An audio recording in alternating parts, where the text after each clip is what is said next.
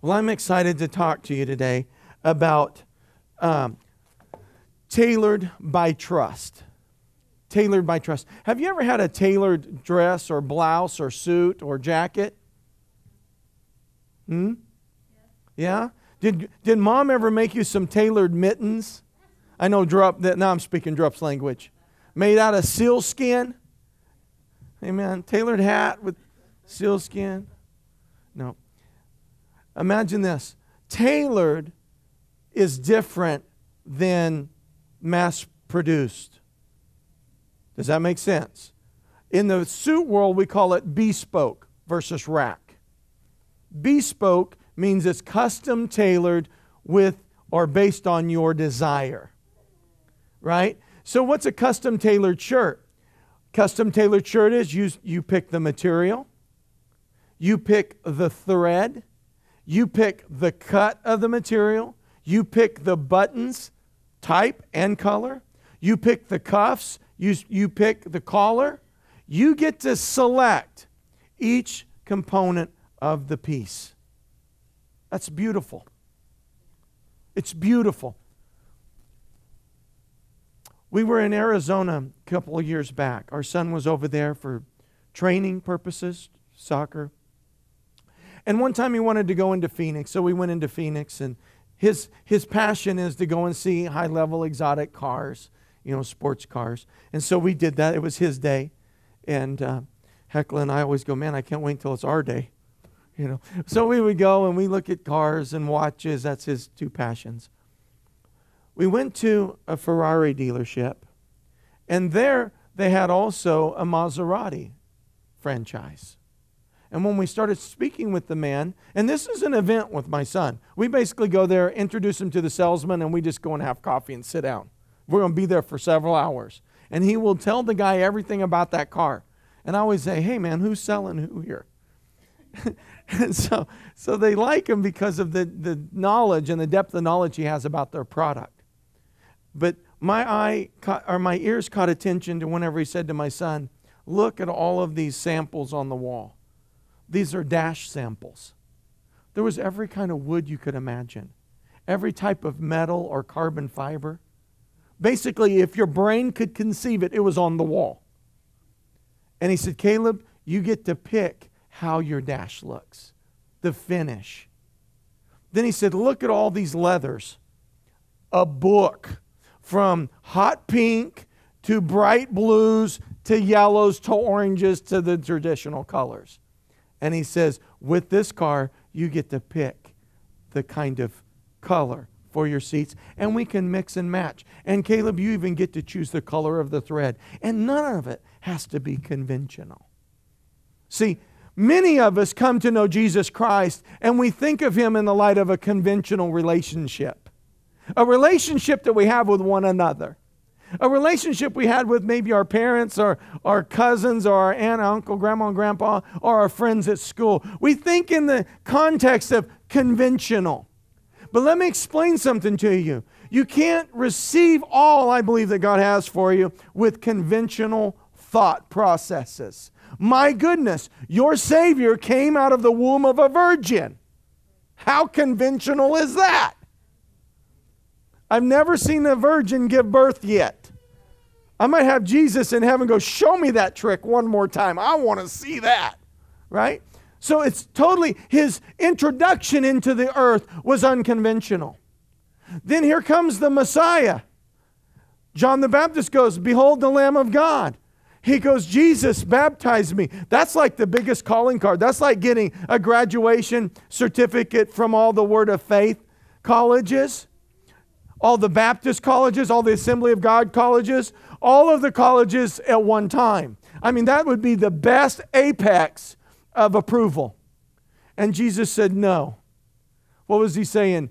John, your mind is thinking conventional, but I'm coming higher than convention. I'm coming bespoke. I'm coming tailor-made. I'm coming suited with all of heaven, which means I have to be baptized of you to fulfill my Heavenly Father's will.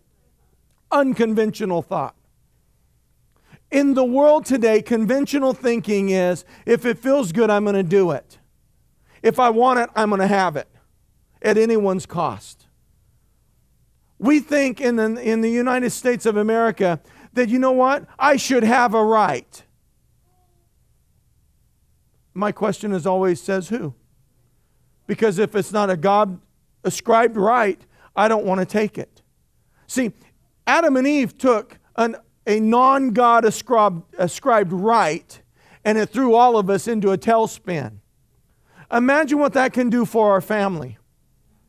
Amen? Matter of fact, let me put it to you like this. The fruit can be present, but if God didn't say touch it, don't. Just because it's good for Sally don't mean it's good for Susie or Sue. Right? Think about that. See, just because something may be permissible doesn't mean it's acceptable. Right? So tailor-made is when we walk as spiritual beings, Spirit-led beings, and we only touch that God's ascribed to us, that God says yes to, and we only propel our life in the direction where we feel leading of Holy Spirit. Does that make sense? Bespoke. Turn to your neighbor and say, bespoke. Turn to him again and say, yeah, he spoke. He spoke bespoke. Right? Amen. And so the unique thing about tailor is when it doesn't fit right, automatically there's the mentality that it must be fixed. If you go to have a tailor-made suit or dress or shoes, I can't wait till the day I get tailor-made shoes. Because I've got some clumpers down here, man. And it's hard for me to find shoes that fit just right. But imagine this.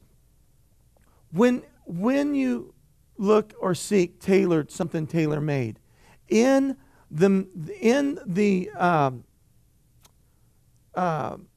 even know how to frame it. In the understanding of what you seek, they know they must make it fit. Does that make sense? I said this in prayer this morning. Angels don't come into the earth doing whatever they want to do. Let me help you. Angels of God, angels from heaven, don't come into the earth, into this environment, and do whatever they want to do. They are on an assignment. They will only speak and they will only conduct the will of the Father. Only. The ones that are chaotic, that do whatever, those are called demons. Those are the ones that were flung out of heaven with Lucifer. Does that make sense? Why? Darkness represents chaos. Means no order whatsoever. No mandate. Just absolute chaos. And that's darkness, right? What is that also? A lie. When a lie penetrates the heart of a believer, it brings chaos with it. And deception. Amen? Are you getting this? So when we start to look at tailored, the title is Tailored by Trust. Your trusting is fabricating. Your trusting is building. Your trusting is fortifying. And what is it doing? It's framing your future. Do you hear me? It's framing your future. Drop and I walk often in the park. And when we walk, we're always conversing about the dogs. Now, I don't want to confess this, but I have almost gone from a dog lover to almost a dog, not hater, not even abuser. No. A dog restrictor. Maybe not even dog owner restrictor. Okay? Because it's real clear in our park that there's a leash law. And there's also a poo-poo law. Right? And they don't observe them. It's an amazing thing to me. All sizes of dogs run wild. And I'm not afraid of dogs. Now, my wife gets challenged by them, depending on size. And when I see them, I look right at the owner. The reason being is I believe if you want change, go right to the seat of authority. Put that in your notes. When you want change, go right to the seat of authority. Amen? Sometimes we as Christians in our nation are dealing with things because our forefathers didn't go to the heart of the authority and establish God's truth and stand at all cost. Bottom line. And so what do? I always show my presence to the animal and it freaks them out. It's like, "Rrr." And then I look the owner in the eye and I tell them, get a hold of your dog. And I say it with that kind of voice. They probably think I'm Hitler over there or something. It's like, I'll tell them, get a hold of your dog. And I'll do this. And what I'm telling them is if that dog invades my space, I'm about ready to go ninja, kung fu, what's that black and white bear? Panda on them. Yeah. I'm going to be the worst cat it met that day. Right? And at one time, I had an owner look me right in the eye and go, he'll only bite on command. And I said, I only hit on command also. Straight. Said that to the man. My wife's like, okay, Darren, it's okay. Come on. I'm like, no. He needs to understand that dog, if it attacks you or me, all of a sudden went from friendly pet to lethal weapon. And I'll answer that with the same tenacity. Yeah. So the next loop we made around that guy, I just looked him right in the eye. Some of you are like, oh my God, my pastor, what's happening? Pray double this week. No, it's authority, right? It's violation. And because of violation, things go to another level, right? Does that make sense? Now, there's a man in that park we see every morning. He comes prepared. He has a water bottle for him and one for Jojo or whatever his dog's name is. And that dog is so well trained. He puts him out in the middle of the park. This dude's smart. This is a smart dog trainer. He has one of these things that flings a ball. I'm sorry, I'm not this brilliant. I would throw the ball and go with the dog to get it. Okay? This guy stands in the center and throws it one way. The dog runs, gets it, brings it back. And while the dog's coming running this way, he's throwing it that way. And the dog is already, and it's just like, shoo, shoo, shoo. And in one command, boom, that dog's right there or down on the ground. Instantly. Why? He's bespoke. He's tailor-made.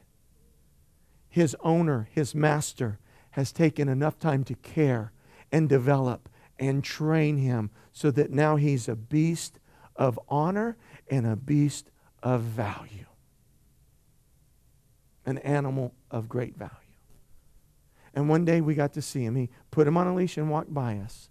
And I stopped him. I said, sir, I want you to understand, I appreciate you taking control and training your dog. It's incredible to watch. And not everybody in this park thinks enough of their dog to train them and to keep them on a leash. He said, well, thank you. And we see him every morning like clockwork. See, sometimes the beasts in our field are being beastly because we've not taken our place of authority and said enough is enough. Amen. We tried to just live the life of anything goes. I can go to Walmart and it's all going to fit. It's a discount. There's 5 shirts in my size and they all fit kind of. Just good enough. Right? And we take that mentality as Americans many times. Well, it's just good enough. Well, this is okay. And we start to literally frame our world and create a thought process that, you know what, good enough is just great enough for me. Instead of God's perspective is great. And I need to take my good opinion and transform it to a great opinion. Something of value. Amen? Now, where does this start? When you look in the mirror.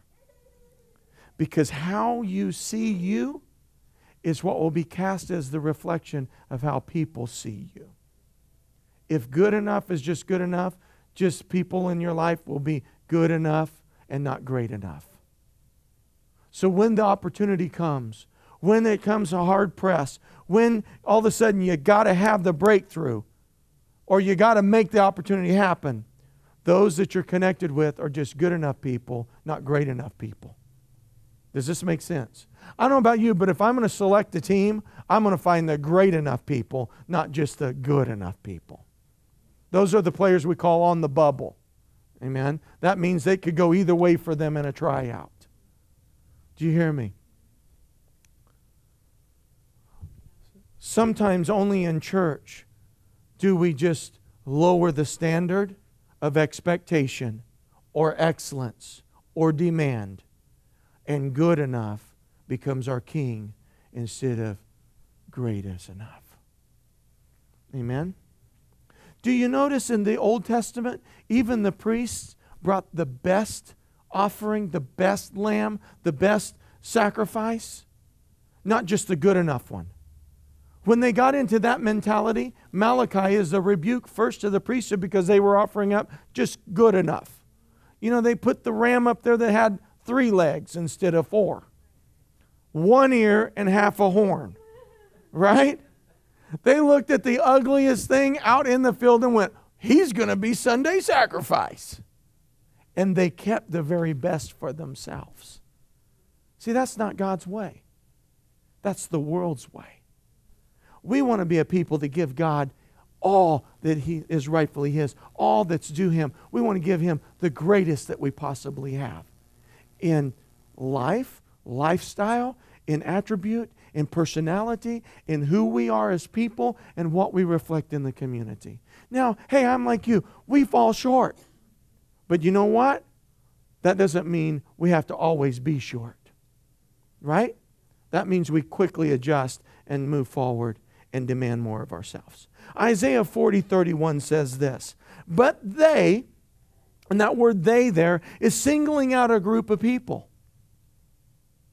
But they that wait upon the Lord shall renew their strength. For years I hated this verse, friends, because I'm one of those like to move people forward, mobilize people, get them rallied up and get them moving. And I had so many people around me, well, just wait on the Lord. I'm thinking, if I keep waiting, I'll be 80. And I was in my early 20s at the time. Right? And it really bothered me. It annoyed me. I'd get around older people and they'd go, well, just wait on the Lord. And I'm thinking, you've been waiting so long, you're almost a statue. I don't want to be one of those. And I think both mentalities can be wrong. But between there, here's what I see today that I didn't see years back. This group of people are waiting upon the Lord. And look what it says, that wait upon the Lord shall renew their strength. So as they're standing, there's something going on. As they're standing, it may appear that they're statue-like or becoming a monument, or their feet are growing roots into the ground. But something internally is changing. Something inside's moving. Something in their minds looking forward beyond the present or the status quo. Amen? And because of that, look at what benefit comes. Their strength is being regenerated, renewed. Look at that. Their strength is being renewed. On occasion, when we go walking, Drop and I'll run into a couple that are up in years. They should, you'd see them, you'd think, well, they probably are, starting to put their name in for residency at a retirement home. Just because of age. But when you see them walk, it's like, oh my God, there must be a fire somewhere. Because they got it locked up in high gear.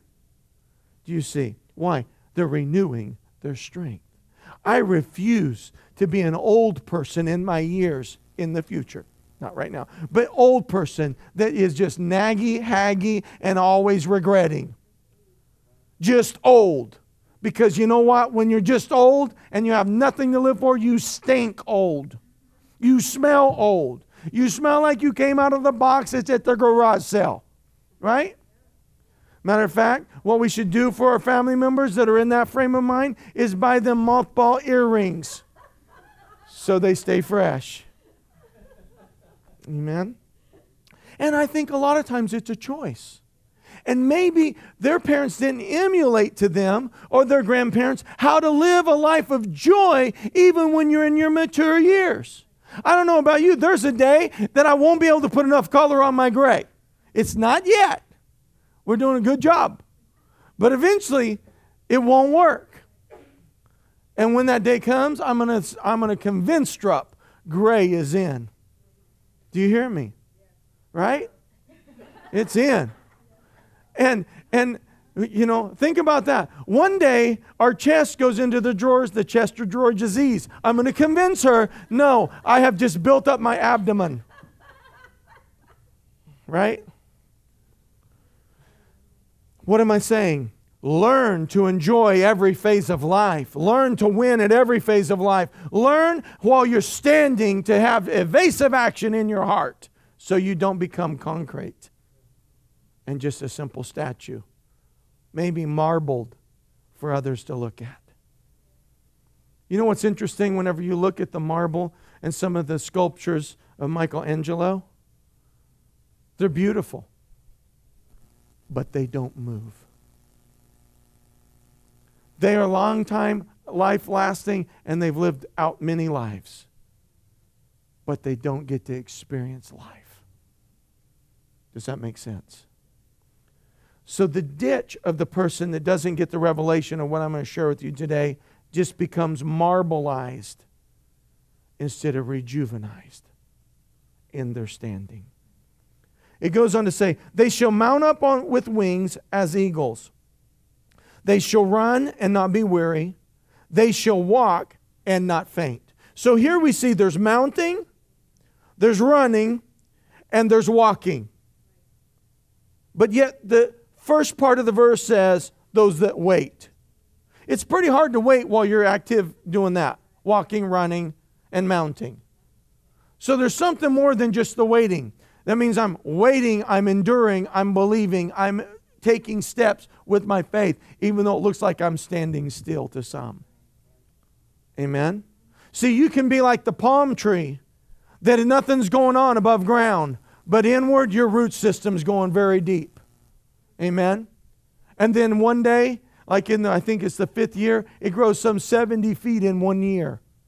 Just like bam. One time I had an oak tree. Oak tree, I found out, they have a different and peculiar root system. The root system on an oak tree sometimes is twice as tall as the tree above ground.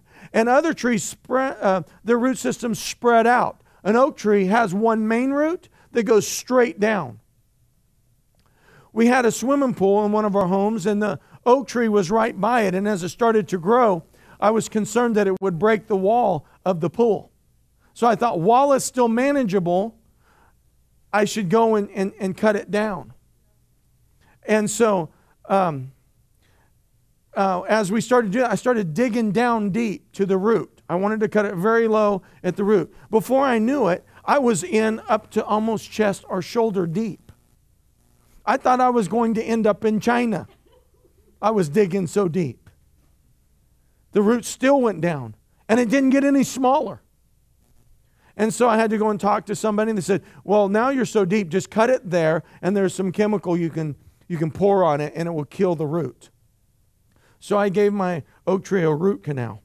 Amen? So you can be standing, but make sure if you're standing, there's something going on in your root system. You're getting rooted in the truth. You're getting rooted in your faith. You're getting rooted in the promise of God for your life. You're getting rooted in the possibilities of seeing God move on your behalf. Does that make sense? When waiting is a process of time. Never forget that. While we're waiting, time is still ticking by. God doesn't hit a stopwatch up there when we're waiting. Things still keep moving. Does that make sense? So when we come out of waiting phase, we need to be able to quantum leap into the time that we spent waiting. Does that make sense? So if some of us are standing and waiting, and the others of us take off running to Disneyland down in Los Angeles, and then all of a sudden, 2 hours later, God says, go to the waiters, they have to do double and triple time to catch us. Would you agree? But only in God's kingdom, when you transition from waiting to go, all of a sudden you don't lose time. You are literally quantum leaped, teleported into your future where God wanted you. Does that make sense? You can be losing on the outside today, but inside God says, I'm tracking and I'm scoring, and you're about ready to win big tomorrow. Does that make sense? I'm going to show you how this happened. So all of a sudden a quantum leap kicks in, a quantum physics kicks in, and you're delivered into the promise God stated in the beginning. Does that make sense? Watch this. When waiting, strength is renewed because it states, run, walk. The word mount up means connected. Whenever you're standing by horses and the person that's leading us in the horse ride says mount up, they don't mean keep standing beside it. They mean jump on up. Means put your foot in the stirrup and throw your leg over. Get in your saddle. Saddle up. Mount up. That's when they call it a mount. Whenever you start riding horses, they'll ask, how's your mount? My mount's good. How about yours? Right? Meaning your saddles fit good, you feel good in the saddle, and you're right. You're set up properly. Amen? It's an amazing thing. Sometimes just in horse riding, you need to be a little more observant. Here's the Western way to ride. But all of a sudden when you go into dressage, English style, it's arched back, hands are down in front, double-handed rein, totally different, high in your mount. Because the balance is different for the objective. One time I rode a high-level cutting horse. That's like getting a horse that's on steroids and crack cocaine. And when it sees a cow, it's like the thing goes freaking berserk. I've ridden bulls, but nothing's like riding a cutting horse. And you would think, right, with a cutting horse, that, oh my God, I got to hold on. You tighten your feet up to its belly. Oh no, that means go faster. I'm like, what? So she's yelling at me. Carolyn's like, no, Darren, feet forward to make him stop. You put your feet forward and he stops. Kind of like riding a Harley. I'm like, this is backwards to me. She goes, I know you ride like a bull rider. I know. I can't ride a cutting horse. And this horse jumps like this the whole time. I'm like, good Lord, how do you do this?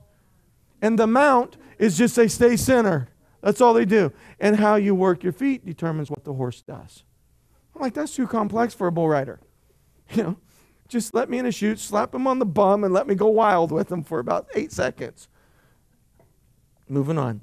So sometimes we need to understand, what is it that we're mounting to? The mount may be different this ride than it was the last ride. Sometimes we take the past and try to frame our future with the tactics of the past, and they don't work.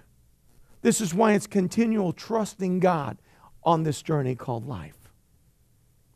Amen? How would you like to go against a great army and a fortified wall? And God says, you got lanterns and some pots and pans. Be like, great, God, what are we going to do? Are we going to cook them a barbecue and convince them to come out so we can run in? But at the wall of Jericho, what'd they say? God said, at the time I tell you, blow the shofars and pound and break the lanterns. And that's what they did. And the wall came down. Unconventional, unorthodox process. Amen? Put this in your notes. Waiting tailors our ability to trust the Lord. Waiting tailors our ability to trust the Lord. I don't know why I always forget to hit that. I'm watching it up there. Put this in your notes. When we think waiting is wasting time, our core opinion is really this: we know more than God.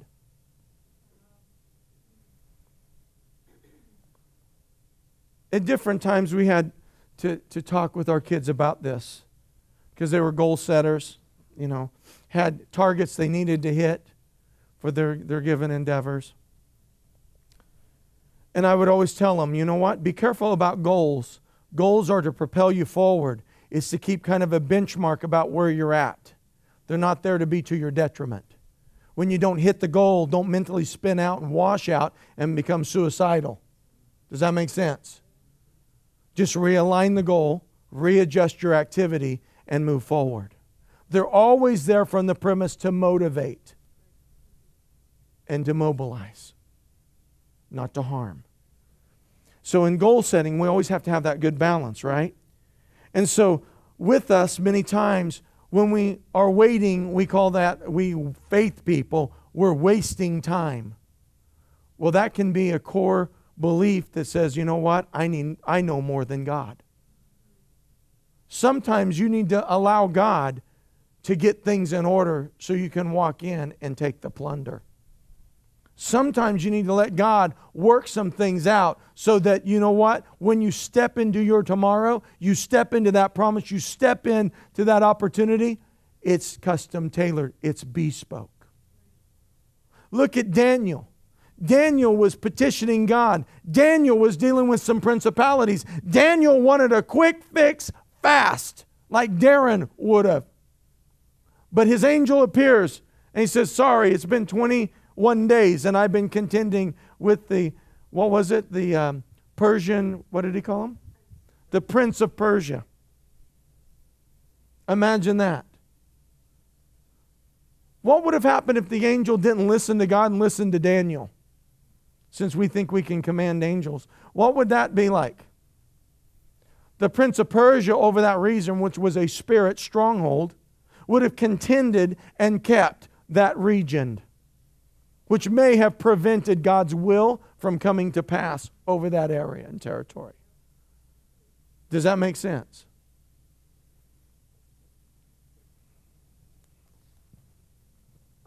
Check this out. God is putting things together on our behalf and preparing us for the opportunity. While God's preparing the atmosphere, while God's preparing the soil that you'll walk in or the harvest that you'll go and receive, He's also preparing you to receive it. You've got to have a barn if you're expecting to go and bring in a great harvest of hay. You've got to have a nice floor, a threshing floor, and a grinding mill if you're expecting to go and bring in the sheaves of wheat.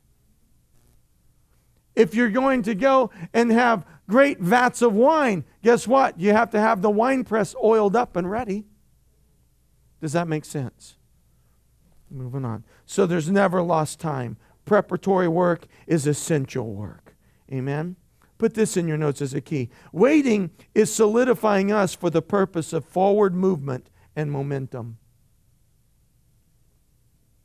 Waiting is solidifying us for the purpose of forward movement and momentum. You can't take an army out trekking across the desert until you've got them outfitted with the proper gear and the right supply line. Anytime you move ahead of your supply line, you endanger the troops and their well-being. Those have to work together in unison so that you can fortify a strong front line against your enemy. Isaiah 40:31 says the same verse, but from a different translation. It's called the Good News translation. You know, if I ever wrote a Bible, I would like it to say good news. Right? Life-giving translation. Right? Fresh water. Right? Arrowhead. Lake Arrowhead water translation. Anyways, look at this. The Good News translation says this for Isaiah 40:31. But those who trust in the Lord for help will find their strength renewed. Totally different. But those who trust in the Lord for help, that's the key, will find their strength renewed. Sometimes God can't help because we're so busy helping ourselves help. Called self-help. Come on now. I'm all for personal development, helping and challenging ourselves, but also understand never take God out of the equation because He can do more in a minute than you and I can do in a millennium. Amen? Whew, man. God can step into your life, rebuke you to where your bones shake, and you go, yes, God, I'll do it now. Right? He can. And we need to give Him that latitude because everything's subject to change, even our opinions. Amen?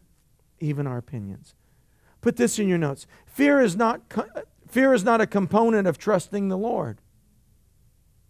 No. Reverential fear is the component for wisdom.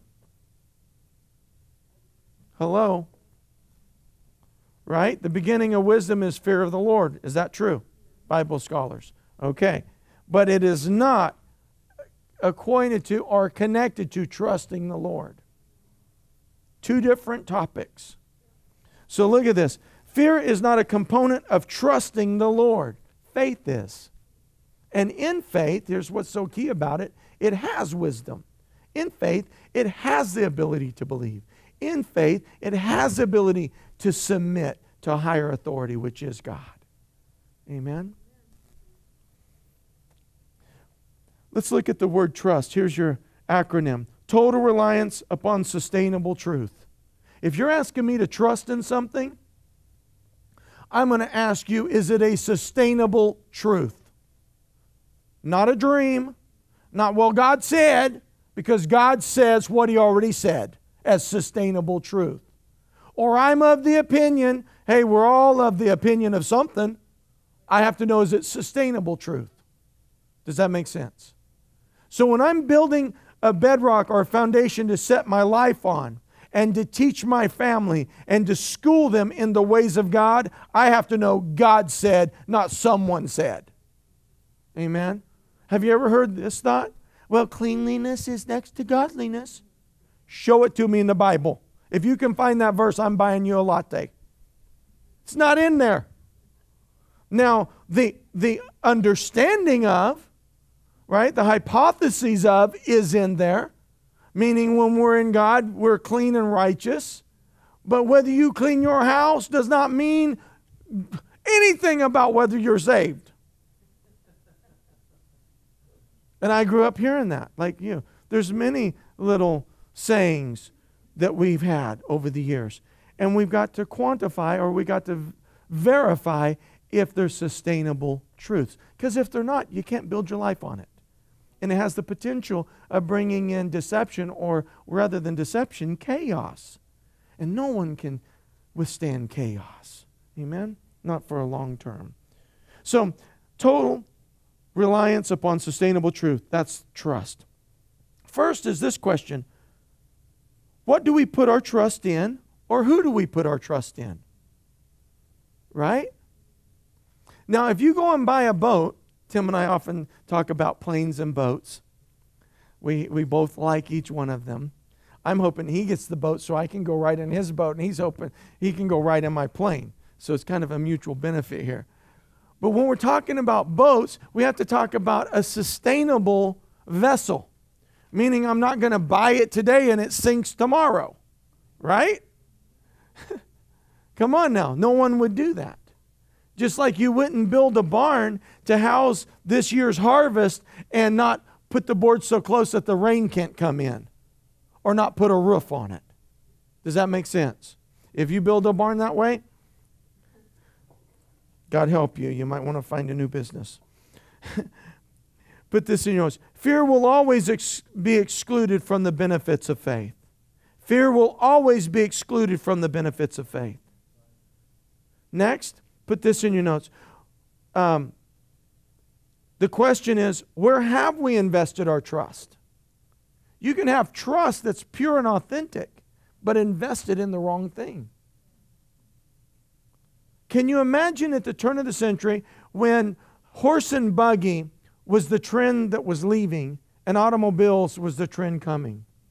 People that continue to invest in the horse and buggy to try to make that sustainable transportation into the future of our nation lost great deals of money. They had hope. They even had trust because most of them owned horses and wagons and they knew it worked. The problem was it wasn't sustainable moving forward. Does that make sense? Look at this. Number 4. Is that person or entity trustworthy? Better ask that question. Many times when we're dealing with people dating, we ask this question, are they trustworthy? Because if they're not trustworthy, don't try to get attached to them into a deeper level of relationship called marriage and you don't trust them. Hold on. Time out. Pause.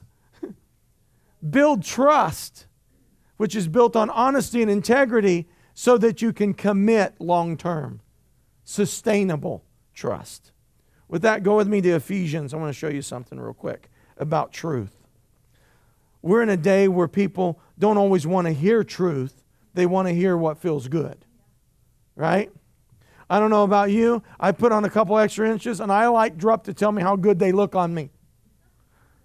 But you know my wife. That's probably not what she's telling me, right? I go in and I go, honey, how do I look today? And the first thing she does, she grabs my cheeks, like the barometer of my weight, my fat to muscle ratio. She squeezes them and she goes, I think somebody's been eating too much. But she always ends it with this, I just love you. It's like, okay, at least I know that. And I just look at her and I just go, I'm creating more for you to love. Trying to give you your money's worth, dear. Anyway, Ephesians 5:89. Look at this. Ephesians 5:8 and 9, not 5:89. 5:8 and 9. For you were once darkness. If we would say this to people, they would look at us and almost rebuke us if they don't have a trust level with us. Does that make sense? The writer's saying you were once darkness, and this is in his letter to a group of people. And here's the key word, but now. I'm so thankful for the but nows in my life.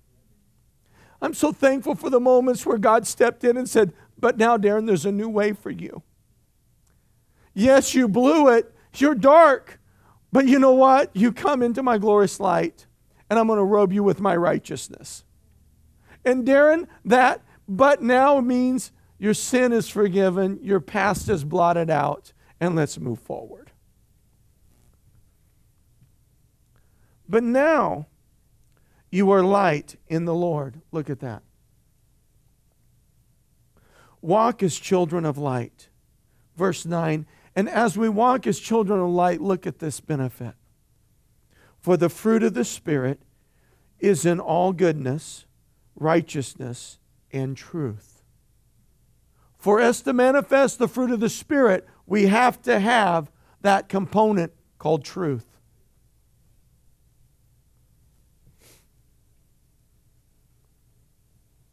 Verse 10, finding out what is acceptable to the Lord. It may be acceptable to you and detestable to God. If it is, just get rid of it. I'll never forget, we had some good friends. They traveled the world over, spent a lot of time in Asia, and their house looked like a totem pole.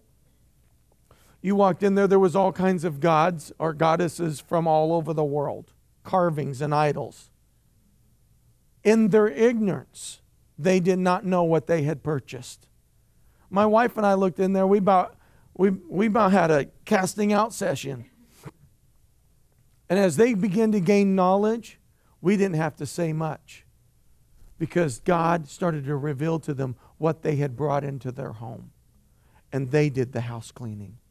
See, again, what can be acceptable to man can be detestable to God. And let's take the time to discover that. Psalms 28:7. Look at what this says. The Lord is my strength and my shield. In Him my heart trusts. That's how important trust is. And notice it says, in my heart trusts. This is speaking of the deepest depth of your soul, your heart, your inner being. And that's where trust must be. It must be in the inner depths of your being, so that no matter what blows on the outside, no matter what happens to this natural body, something deep on the inside says, but I still trust in the Lord. Amen.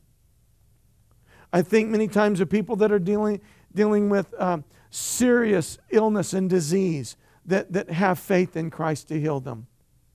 And when I talk with them, I always ask them, where is your trust? What have you placed your faith in?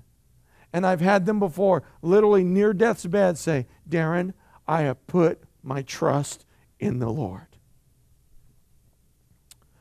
Everybody wants to be a pastor, but nobody wants to show up on those days. when you hold them and you feel the life escape their body. And the last words they hear is you praying in their ear or in their face. Do you hear me? And I always say, when it's a believer and I'm there in those moments, God, celebrate and welcome them in. And my mind has to go to a place that says, all of heaven rejoices when one turns their life and gives it to Christ.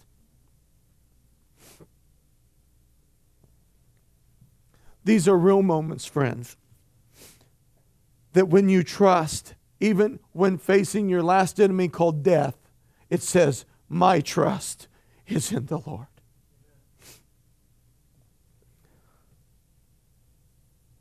It goes on to say, and I am helped, my heart exalts, and with my song I give thanks to Him. My question is, what is the theme song of your heart? Is it thanksgiving? I'm like you. There's been things I hoped for and believed for and sown for, and was disappointed when it didn't go the way I anticipated. Times that it hurt, great pain, cost a lot. And I'd go back and I would just cry like a baby and I'd just go, Lord, but my heart trusts in you only. Because it can't trust in things. It can't trust in people. It can't trust in job or occupation or money we've stored in our bank. It has to trust in God alone. Because all those things can fail. And all of them can disappoint. Jesus revealed this to us. We are in a kingdom with no limits, not based on conventional knowledge. He said to Nicodemus, unless a man be born again, born of water and of spirit, he will not see the kingdom of God. He will not see heaven.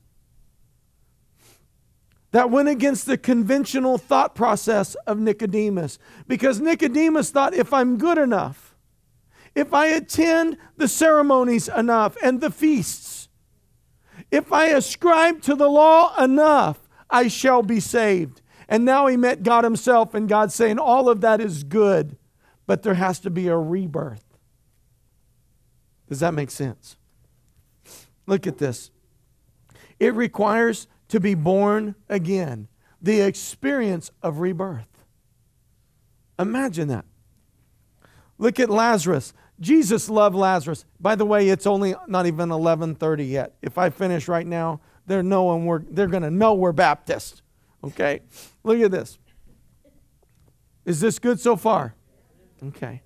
If you need to stand up, because I know it's been a lot I put on you, just stand up and shake it and bake it if you need to. No? Are we good? Look at this. Lazarus was a friend of Jesus. When they met, Lazarus was a man of conventional thought process. He was a tax collector. And his job was to go out, and if you owed the nation money, he took property from you. So he was not always liked in the community. Matter of fact, it would be kind of like this, is if somebody next door moved in and you found out they were an auditor for the IRS. You might go, oh my goodness. Might want to take him some cookies, some chocolate cake, right? But think about that. Now, the good news is you have nothing to worry about unless you're cheating on your taxes, right? But Jesus was a friend of a tax collector. And conventional school of thought is, here's the Messiah. We know he's a king, and some wanted him to set up his new kingdom right now. How can he have relationship with that's so detestable? Those that we reject in the community by occupation. So Jesus is around all the religious people, right? They're singing, Hosanna, Hosanna, Hosanna in the highest, right? And he looks out over the crowd as he walks by, and he sees a man that's not exactly Peter's size, Okay? He's a man short in stature. And watch. Zacchaeus, to see this master, climbs up into a tree. Right? To see and get a different viewpoint. And Jesus recognizes this. And because of, I think, the effort, and he could see that, you know what, he was an outcast. He wasn't so well liked. Some way, somehow, Jesus was drawn to Lazarus. And he says, boy, get down out of that tree. I'm coming to your house for tea. And the Queen of England went, oh, great. He loves tea. No, I'm teasing. Anyway. So Lazarus, has a relationship that births with Jesus. Zacchaeus.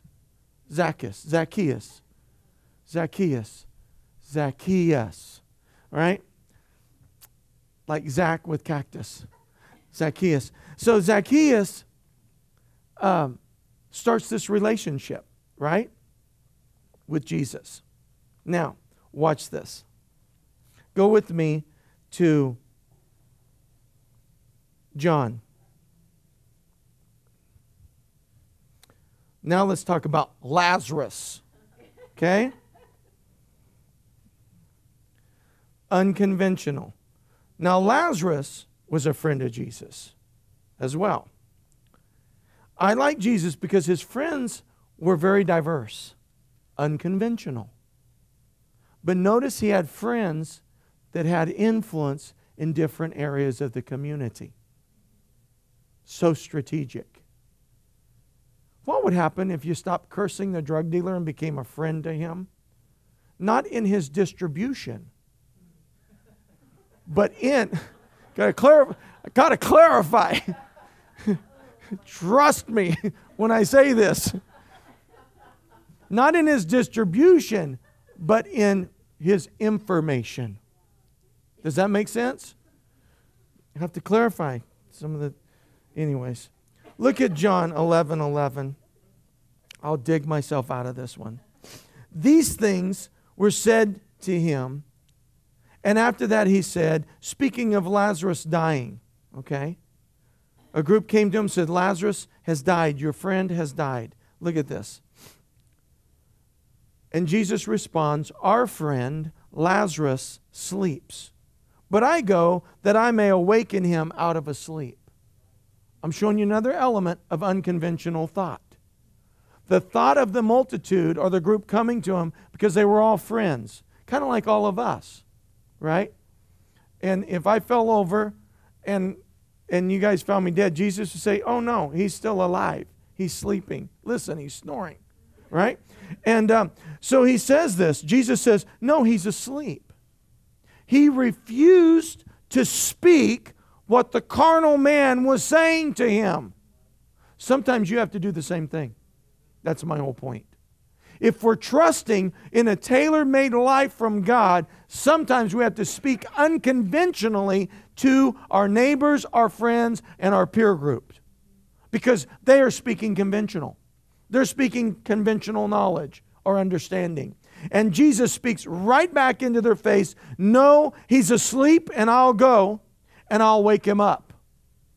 Now this is God. He obviously knew that Lazarus was dead. But he refused to speak what carnal knowledge could tell him. Does that make sense?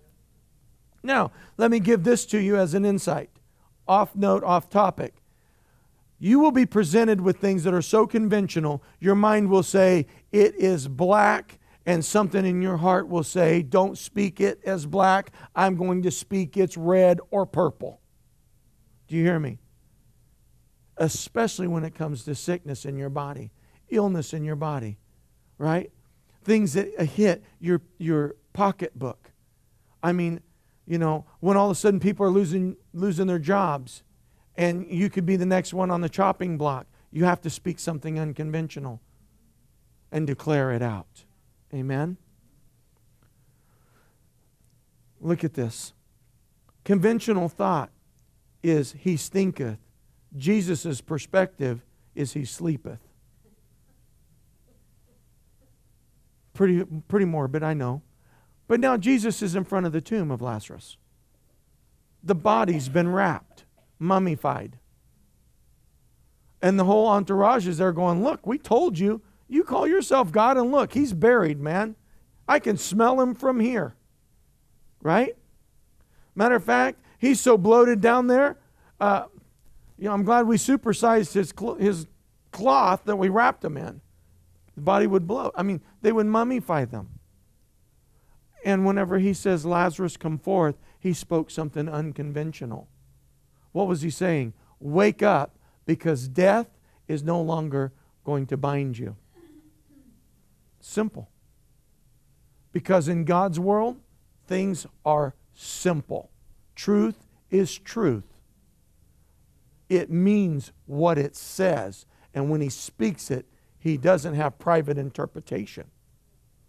And the body of Lazarus had no choice. When God says, come, it has to come.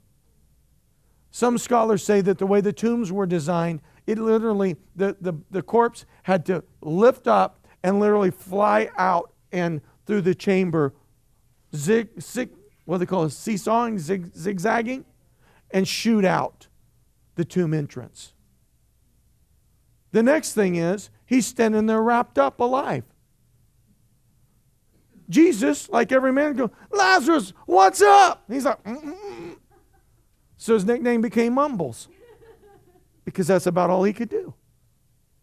Think about that.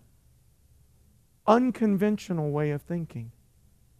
The conventional mind that day had to realize we are in the presence of God, heaven and earth, Creator. Let me give you another one. This one used to freak me out all the time. Ecclesiastes 11:1. Cast your bread on the waters. Notice it's plural. It didn't say water. It says waters. Watch this. And you shall find it after many days. Well, I don't know about you, but as a boy, I tried that test. Have you ever tried to gather up your bread after it's been put on the waters? And the only bread we had back then was this organic bread called Rainbow. Yeah. Non-HMO. Or what is it? GMO? Non-HMO, no, this stuff will live beyond Lazarus, okay? For all you people that are hoarders, what do they call those? The survivalists that are packaging up food. What do they call those? Survivalists, they have a name for them. Huh? Preppers. Get Rainbow bread. It'll outlast a freaking nuclear disaster, okay? Anyways. So watch this. After many days, the Bible says, according to Scripture, is the bread will come back to you. But all of us, by conventional thought, know if I take a loaf of bread, put it in water, a 50-gallon drum of water, I'll come back and it will literally dissolve the bread to literally small pieces, not even crumbs, beyond the level of crumb, and it will dissolve in the water. Right? But that's contrary to God's Word. Let me show you something of a spiritual dynamic. What you and I take of matter and put into the waters, if you will, of the kingdom of heaven has the ability to separate, dissipate, and go and do what it does across the kingdom of God. But in your need, it comes back collectively, boom, as your loaf of bread. Bam. So as we give today tithes, we give offerings, we give when it hurts. We give when it's painful. We give when there's really not to give. You understand that, many of you. And sometimes it's like we're separating the pennies. They call them pence, I think. You're separating them. But watch, like bread, it will come back after many days, a loaf. That's powerful. Amen?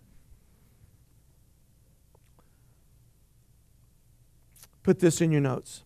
God's kingdom is built on trusting in sustainable truth with concrete faith. God's kingdom is built on trusting in sustainable truth with concrete faith.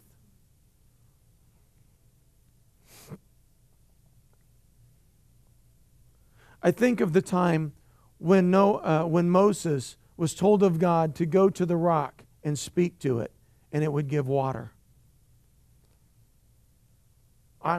Conventional wisdom says there is no rock that has water in it.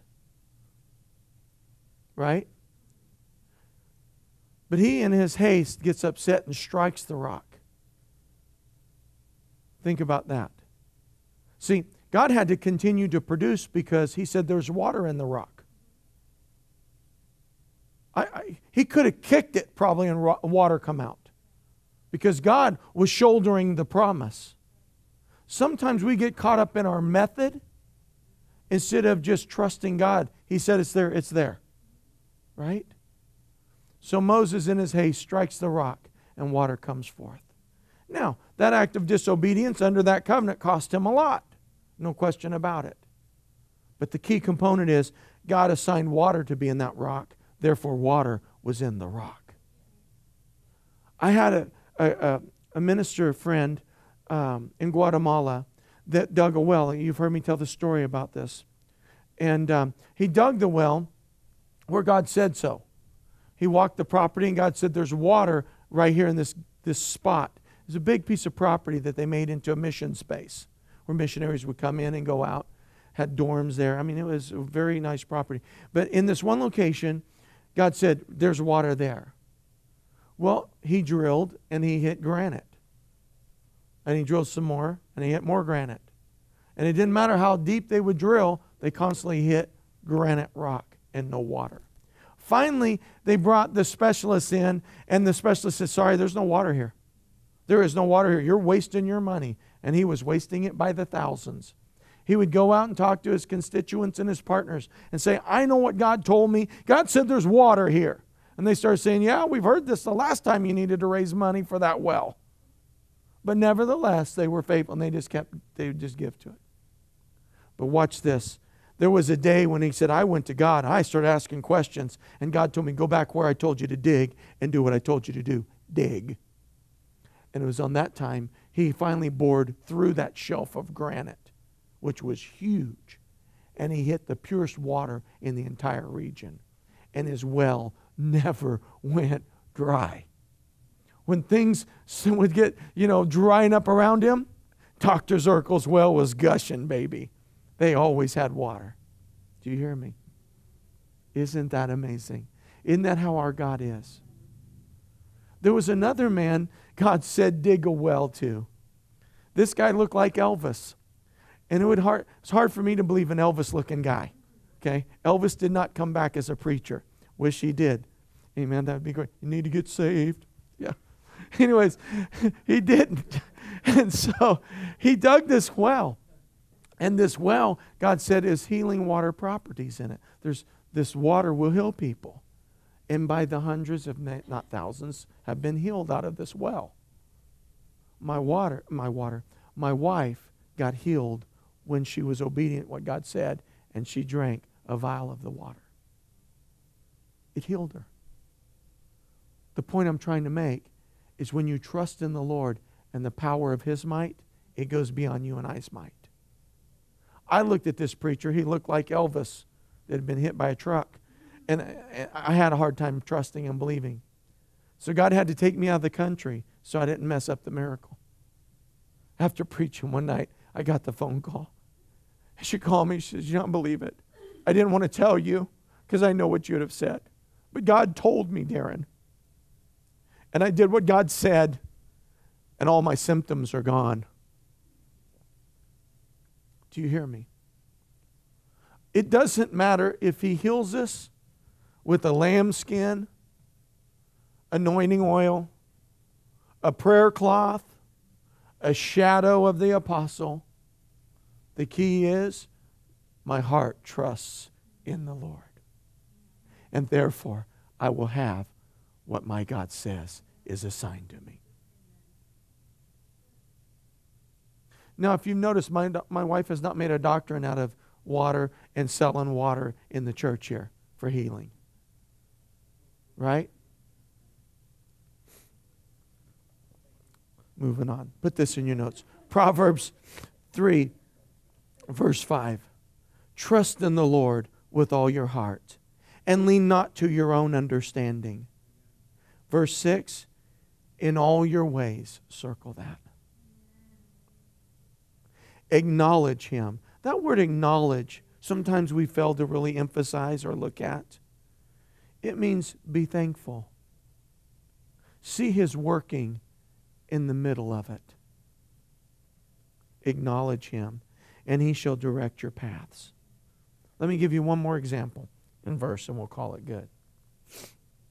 Think about this, car keys. Everybody has a set of them. Except him, he's believing for a set of them. Amen? Car keys. It's like, yes, amen, Pastor. Amen, I'm in agreement with that. Right? What's this? Car keys. Get this concept. It connects you to the mechanics of transportation. Now, do you notice when you go out there and you hit the button on your key, the horse down the street doesn't go, "Eeeh."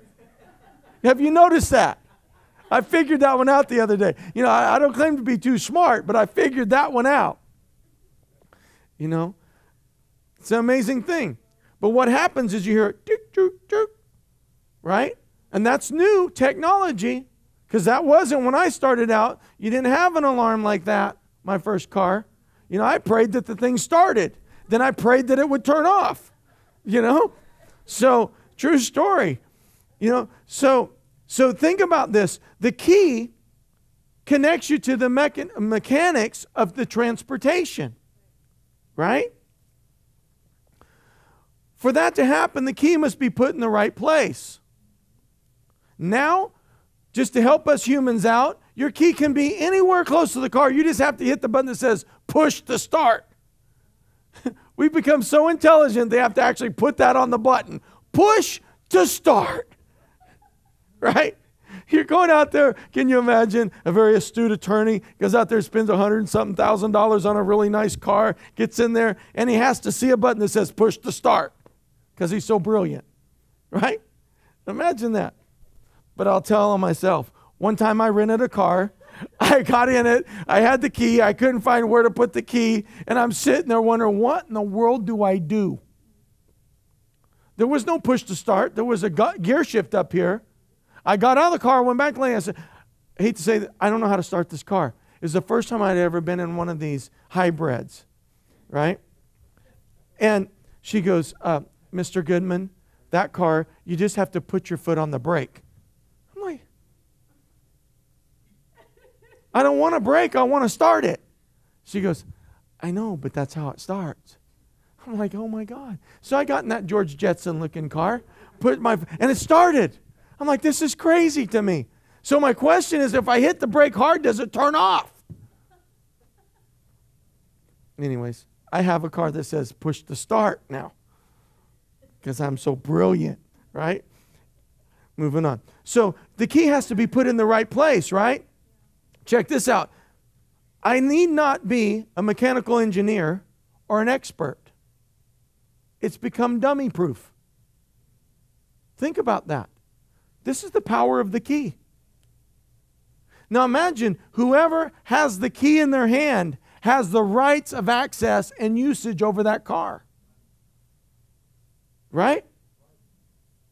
I saw last night on late night TV where thieves basically just walk up to the car and convince the person to give them the key. And they do, because that's better than getting shot. True story. They're stealing cars. California is one of the top places. Santa Maria, as a matter of fact, one of the highest places of auto theft. And anymore, they just walk up and tell you, get out of the car and give me the key. It's real simple. And if that happens, you just hand them the key. You can replace the car, amen? Yeah. Then you say to them, could you put gas in it before you bring it back, please? Thank you.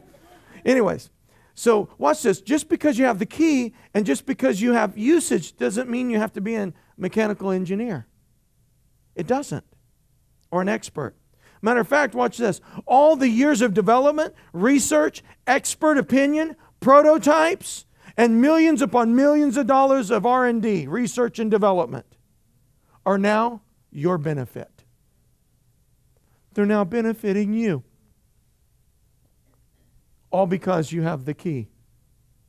So my question is this. Do we really have to understand all of heaven?